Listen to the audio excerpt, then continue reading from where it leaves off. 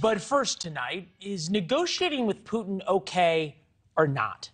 We asked this question sincerely a few weeks ago. Even the mention of negotiation or a settlement with Putin over Ukraine earned you the title of Moscow puppet. Even President Biden said niet to any type of negotiation.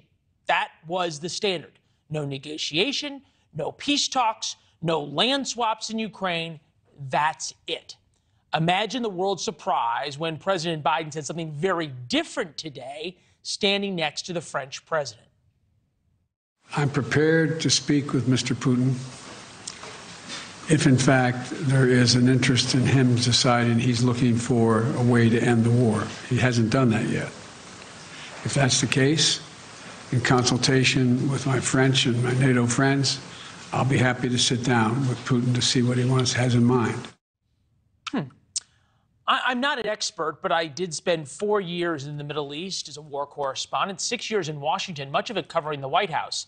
Again, I'm not an expert. But that sounds an awful lot like offering to negotiate.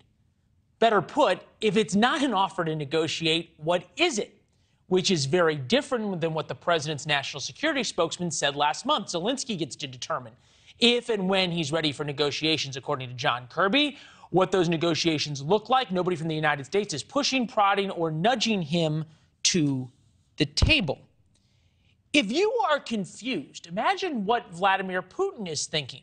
It's a big change from a few months ago, even a few days ago. War criminal. War criminal. I think he is a war criminal. Declares war and commits genocide. Yes, I called it genocide. For God's sake, this man cannot remain in power. And now the whiplash, we're ready to negotiate. Which is it? Putin can remain in power, or is it time to negotiate? The stakes could not be higher.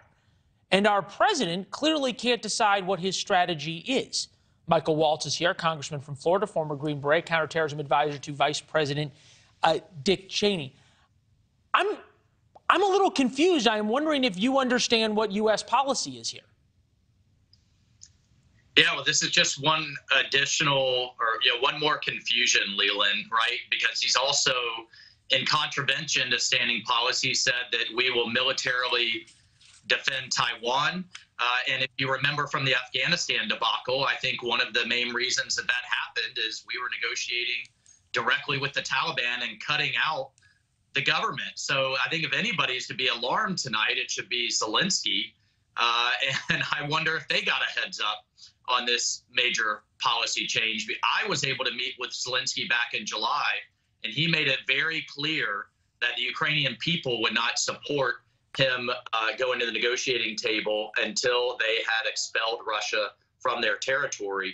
Now, he was somewhat circumspect on whether that included Crimea, but he was very clear on the rest of Ukraine, the Russians had to go. So, this kind of mixed signal is extremely unhelpful, and it reduces and undermines the credibility of the presidency. Well, it's emboldening. It has to be emboldening to Vladimir Putin. And I'm wondering sort of how both our adversaries, but also our allies view this, because the same day that we announced that we're ready to train more Ukrainian troops and give them more sophisticated training, now the president's saying that he's willing to talk and negotiate as if he speaks for Ukraine. I don't get it.